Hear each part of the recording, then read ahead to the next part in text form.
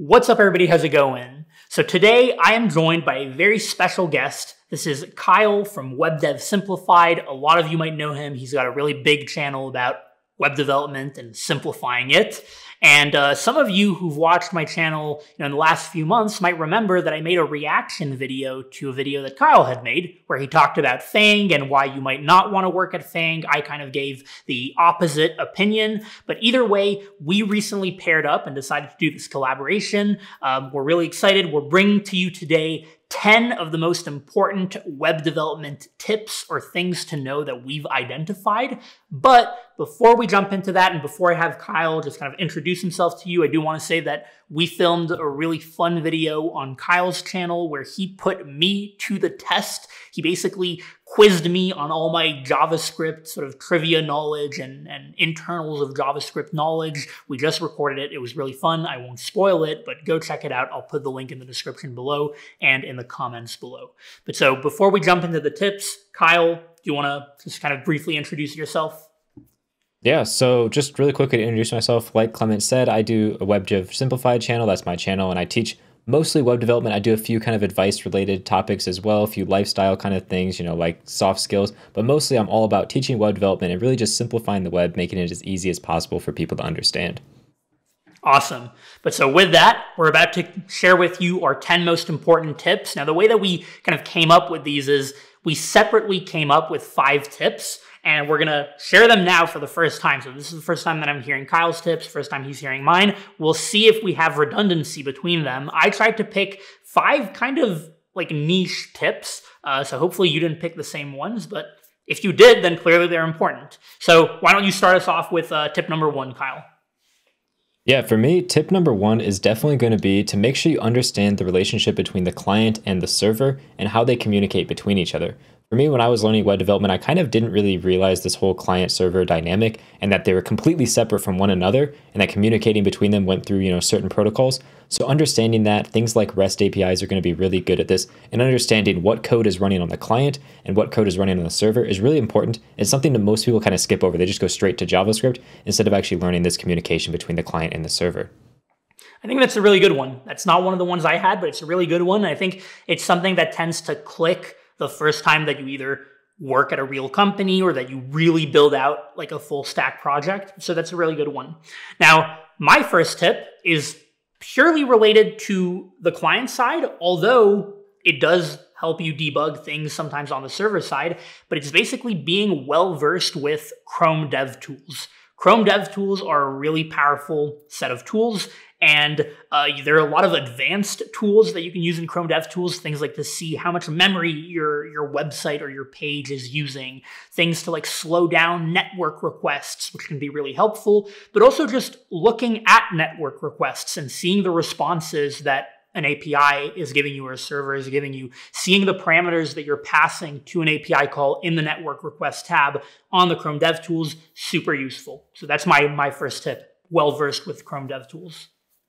I mean, that is an amazing tip. It's such a good tip that I actually included a very, very similar tip on my list, which was to make sure that you learn and use your dev tools, but not only for debugging your own sites, but for going to other sites that you think are cool or have interesting techniques on them and figure out how did they do that. Actually, just yesterday, someone on my Discord server was listing a really cool image thing that they saw on a website, and they were confused how it worked. And I just was so intrigued by it. I went on to that website, opened up the dev tools, and just kind of played around until I figured out what CSS they were using, how they were actually changing things with JavaScript to make this work. So not only learning the dev tools for your own site, but also learning how to use the dev tools to figure out how cool things on other sites happen. Because the nice thing about client-side code is it's all publicly available for you to view through the dev tools. So learning how to use them not only for your own site, but other sites is a great tool. Yeah, that's a really good point. And like, for example, one time when I did exactly what you're describing is on the Apple website. I'm sure that a lot of you have seen that Apple has really cool kind of UIs to display their things. Like when you scroll down, you see the images kind of change and rotate and all that.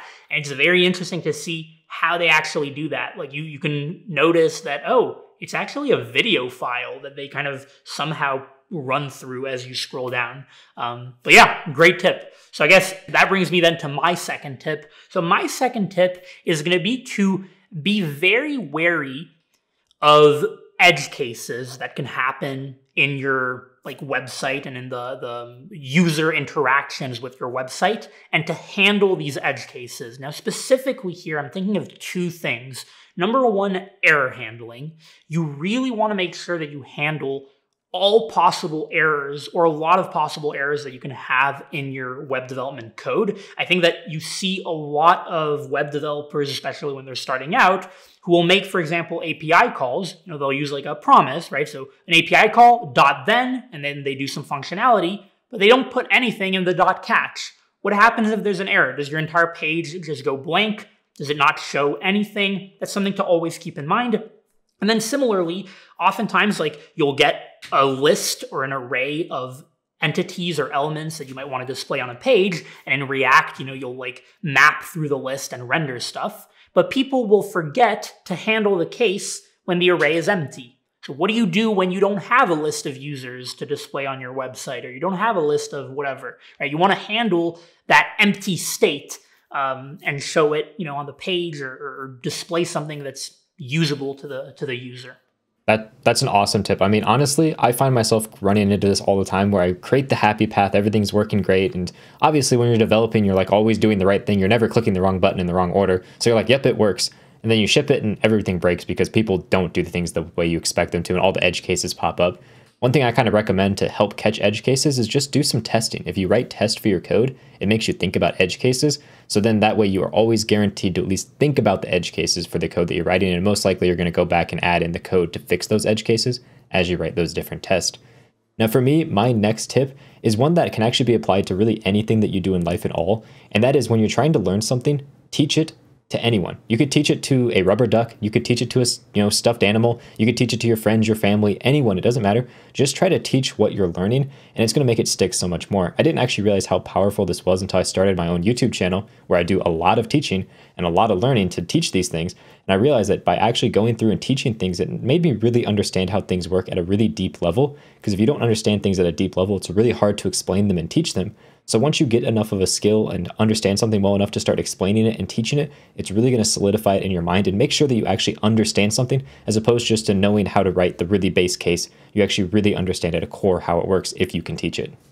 That's a great tip, and I think it applies to basically anything, not even just in software engineering, but I've felt it firsthand with AlgoExpert. Teaching all these algorithms makes me really understand them at a fundamental level. I will say I should probably take this advice and try to teach to someone like the CSS flexbox or CSS layout, rules, because I feel like I always complain about CSS. But if I were to actually sit down for an hour and teach to someone how flexbox works, I'm pretty sure I would suddenly truly internalize it and remember it. So great tip. Now, my third tip, this one might be kind of an obvious one to some, but to others it might not be.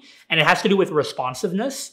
These days, you always want to make sure that your website is responsive, especially for mobile. But I think that what some people forget to think about, because sometimes people will disregard mobile and they'll say, okay, my website won't be used on mobile, or it's just not a big priority right now. That's fair, maybe, but there are a lot of other screen sizes apart from just mobile, right? And so if you're just developing, let's say on a MacBook Pro, and you're just used to what looks good on a 13-inch screen, you might be forgetting what looks good on a 15-inch screen or on a 12-inch screen or 18-inch, right? And so if you don't resize your window or take into account responsiveness, you might have a website that looks amazing on your screen, but looks really bad or really janky or sloppy on other screens. Even simple things like the nav bar is just overlapping or spilling on other people's screens. You got to handle that stuff. Yeah, 100%. I think media queries and responsiveness is really underrated. Even if you don't go so far as developing all the way down to mobile and all the way up to really large screen sizes, as long as you just do something, play around with the dev tools and change your size of your screen and stuff and just see what happens to your website, because most likely you're going to run into these little edge cases and stuff. Agreed. Also, kind of while we're on the topic of CSS, my fourth tip is actually to become decent, if not good, at CSS. You don't have to become great, you don't have to become amazing, but become good enough that you can create most things in CSS without too much struggle. And then on top of that, learn just the most basics of design, like a 1-week design crash course kind of thing. I'm not talking become a designer. Just learn the absolute basics, because this is going to set you apart from almost every other developer. Because most developers, let's be honest, their sites look terrible. They don't really know CSS. They're probably using something like Bootstrap or Foundation to build out basic UI. And if you just go a little bit above and beyond, learn CSS, just 10% better than everyone else, and you learn design just 1% better than everyone else, your sites are going to look 100 times better. And it's really going to set you apart when it comes to interviews, when it comes to your actual resume and all of this different stuff. It's really going to make you look like a great candidate. I think that's a great piece of advice. And like for all the hate that CSS gets, just Kyle is completely on point here. A website without CSS just looks really bad. And also, if you know CSS even just a little bit, you will feel so much more empowered because suddenly you won't be that person who's always like, how do you center a div, right? You'll be able to center that div. You'll be able to put things aesthetically on the web page. So great tip. Now, my tip number 4 is kind of a niche one here, and it has to do with being comfortable mocking data, specifically data that an API might give you. So a lot of times, or at least from my experience, you're going to be developing a front end as a web developer, and your API will either not be entirely done or it'll be in flux. So the backend won't be responding what you expect it to respond, or it'll be responding kind of like partial data. And so you don't want to be blocked as a front-end developer.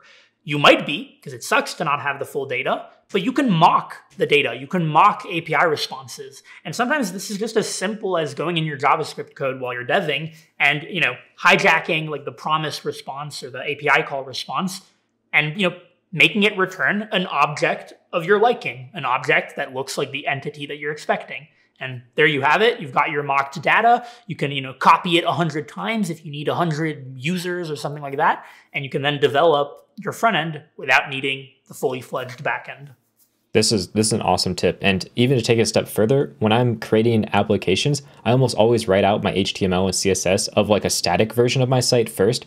And then I add in all the implementation details. And it's kind of the same thing. I like mocking out what the site would look like because it makes it so much easier to write out like how the actual integration and interaction is going to work when you have a visual representation of what the static version of the product looks like. And I think just mocking in general, whether it's like what you said with API request or just the actual UI, is really important.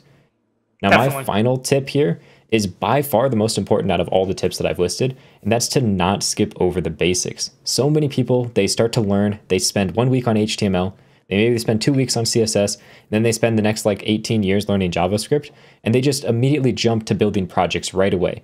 And they just skip all of the basics of HTML, CSS, and JavaScript and go straight into building complex projects and watching tutorials and doing all these things. But if you just spend the time, it takes a little longer. Now you're going to spend 2 weeks on HTML. You're going to spend a month on CSS. Now you're going to spend like 2 months learning the basics of JavaScript. But if you do that, you're going to accelerate your learning so much because instead of getting stuck every time you reach a weird bug or edge case that's not covered in the tutorial you're following, you're going to know exactly what the problem is if you learned the basics. But if you didn't, you're not going to know exactly why this issue is. So I really recommend learning the basics because it makes it so much easier to just build whatever you want instead of always relying on tutorials to build what you want. That's a great tip. And I think, ironically, the boring stuff, like just putting a button on a page or putting a list on a page, it might seem boring or trivial, but I think Kyle's right. Like being able to do those really seamlessly usually involves having done them at a very fundamental level first, and it'll just equip you much better for your complex projects in the future. Now, my final tip is a little bit actually kind of related. It has to do with being well-versed with some of the basics or fundamentals of the server side. Because I think a lot of people who end up going down the front-end side, the web development side, who might not even be full stack, they might really focus on the front end, they kind of forget that the back end has its own issues and its own constraints. And so sometimes, they'll complain like, why is this API call that's returning a list of users? I'll go with that example again. Why is the API not telling me on every user how many questions they've completed on AlgoExpert, for example? Just giving an example here. Well, maybe because the backend, if they had to return the number of questions that every user has completed, they would have to query the database for every single user, right? Maybe that's how the database has been designed, and maybe that's suboptimal. So maybe the UI has to do a little bit more work and has to be understanding of why the backend can't do that. Just a simple example here to just show that sometimes the backend has complexity too. Just as the backend engineers sometimes don't understand front-end engineers and their struggles, you have to sometimes understand the backend engineers and the database and the constraints there. So those are the 5 tips that I had. It looks like we actually didn't have that much redundancy except for the Chrome Dev Tools, but I think your tip added like a lot of value. I feel like this was like a jam-packed session of tips. Like, hopefully you all enjoyed these 10 tips. Any last words that you want to share, Kyle? Yeah, all I want to say is that this is just the tip of the iceberg. When I was planning out these 5 tips, I probably had hundreds of tips that I could have shared. So if you enjoyed this video, make sure to definitely leave a like. Let us know down below, because maybe there'll be a part 2 eventually. I don't know, but this was a ton of fun, and just thanks for bringing me on. Yeah, awesome. And I'll second that. I think it's funny how, like, when you go through all these tips, through the exercise of coming up with tips, like, you realize some of these are like really valuable. I think that these 10 tips here were really valuable, and there are a lot more that we could share. So thanks again for joining us. And yes, don't forget to smash the like button. And while you're at it, if you're not subscribed to the channel, subscribe to it. Follow Kyle, subscribe to his channel. Follow me on LinkedIn and Twitter if you enjoy short form written content. Instagram if you like pictures. And otherwise, I will see you in the next video.